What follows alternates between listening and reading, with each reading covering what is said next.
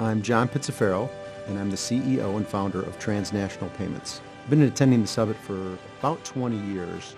I didn't go to college, so for me, I was just seeking anything that could teach me, help me grow, help me become a better leader, a better business person. The summit brings it into practical terms, so things that you can actually use in your day-to-day. We bring probably 30 of our staff every year, and that's not all Christians. I bring Muslims, I bring Hindus, I bring atheists, people that are on the road, so to speak, and it impacts every single one of them to a person.